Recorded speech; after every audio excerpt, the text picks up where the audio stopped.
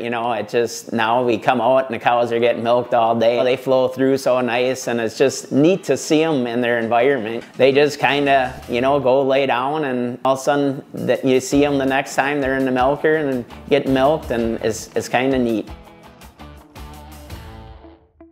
My name is John Dukelow, Dukestead Acres, Abbotsford, Wisconsin. We've been farming in Abbotsford since 1998. Now we currently are milking 450 cows with 7 VMS robots. Greg Dukelow from Dukestead Acres. The VMSs really make it, you know, a different lifestyle. It took us probably longer to get used to them than the cows, you know, because we just didn't know what to expect and how, you know, what to do, but everybody kind of is falling into their roles and, you know, taking a hold, and, you know, it's going really good. So now if we're out in the field, we can just keep going, and the VMSs are milking, and, you know, there's nobody that needs to be here at a certain time.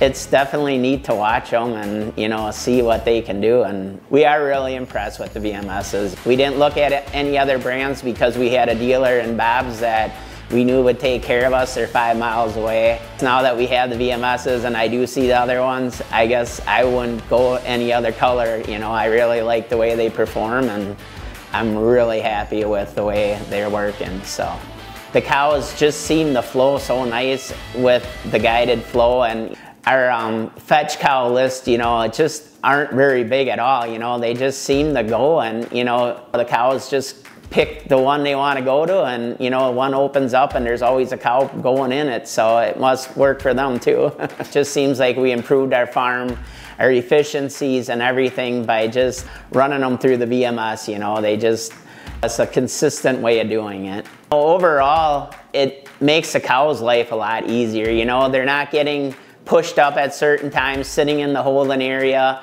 They're kind of on their own schedule, you know, and it just seems like they just flow so much easier. They pick their VMS, they go in, and, you know, they go out and they're eating, you know, and it just, you know, as far as the production, you know, it just bumped them up to the next level too. You know, they're getting milked maybe a little more. Longevity will definitely get better the more we're in here, because we're not chasing 150 cows to the parlor twice a day, or they're not standing in the holding area. With the VMS, it's like 2 or 3 cows come to the holding area at a time, or to the sort gate, you know, not 150 cows. You know, they're just slowly trickling through as they want to be. It's a lot more quieter in the barn. There's not, you know, people chasing cows all over the place. Cow comfort is huge. I mean, cow comfort is everything, you know, without the cows. With the guided flow, you know, you don't get that bully cow standing by the robots. You know, everybody has equal opportunity maybe to get access at the robot. VMS make us more efficient because we don't need as many employees. We don't have to spend as much time in the barn. Milk with the VMS, it's just maybe a more laid back style, or it's, you know, it's not 3 o'clock milking every day and you gotta be there. It's like, okay, we're gonna chop a couple more hours, you know, it's so much more flexibility.